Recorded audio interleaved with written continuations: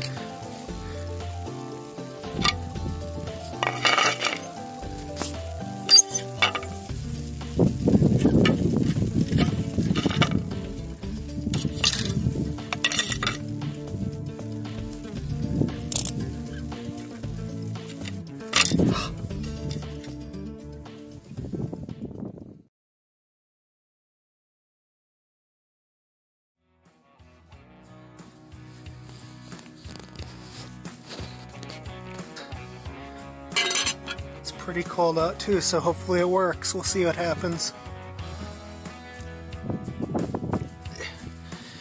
Here we go.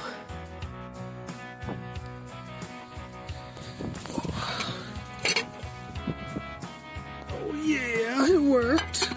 Oh man. Yes.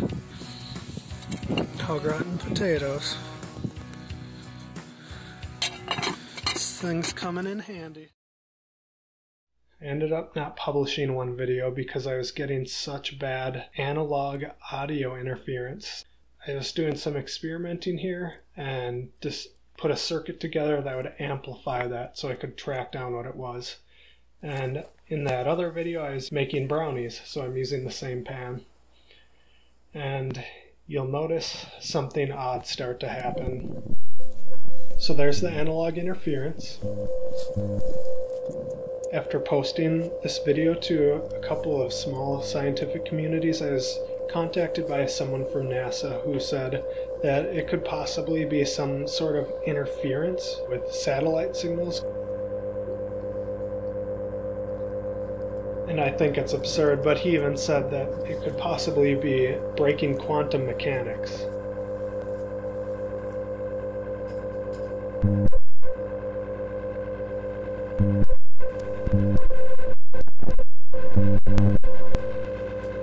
And that part of the video is really what made him think that and say that I could cause a black hole or become antimatter or something like that absurd.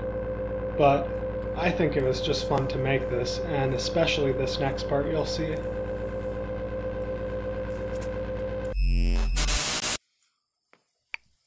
If I quickly interrupt the electrical signal, it completely solidifies, and I get these plastic glass-like figures. It's almost like free, randomly shaped 3D printing.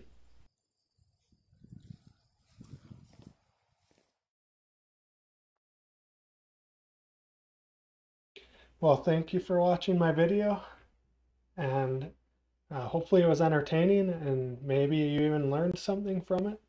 As you can see, that NASA person was wrong.